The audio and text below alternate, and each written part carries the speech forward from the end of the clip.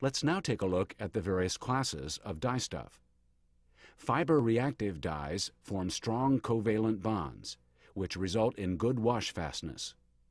Different chemistries used for this type of dye display different levels of fixation and resistance after dyeing to such factors as acid, alkali, chlorine, and hydrogen peroxide.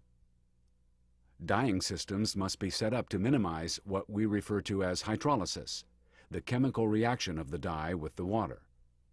In dyeing, fiber and water are in competition for the dye.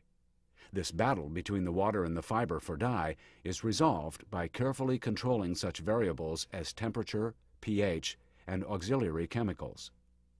Reactive dyes require alkali and substantial amounts of salt to create a bond between the fiber and the dye.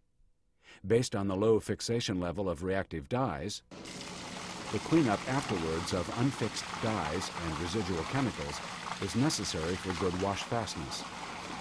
In most cases, the first couple of warm rinses are used to lower the pH to neutral and lessen the amount of salt in the bath. These are followed by hot rinses to complete the removal of unfixed dye stuff. It's important to know the specific characteristics of the specific dyes. Aside from excellent fastness properties, fiber-reactive dyes come in a wide range of colors and can be applied with different methods, which are easily automated.